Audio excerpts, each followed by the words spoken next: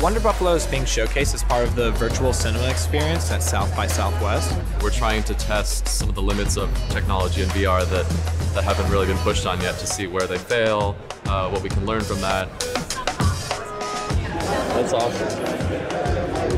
So cool, I love it so much. When doing something that involved a VR and linear piece being made simultaneously, the biggest challenge we had was the fact that the pipeline for the workflow is unique.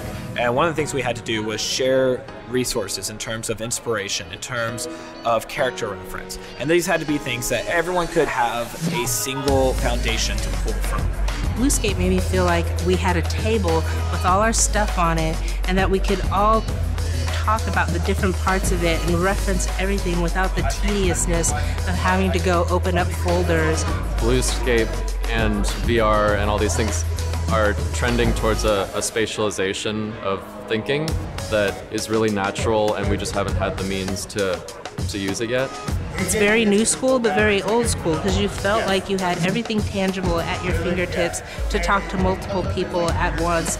Our team was not only dispersed all through Los Angeles, but our team was actually globally dispersed. We were working with animators in India. There was nothing that didn't get understood. To me, it was really about being able to see the big picture all at once without having to, when you're sitting around a table and everyone's digging for that file, or where's that file at? It was just all there visual.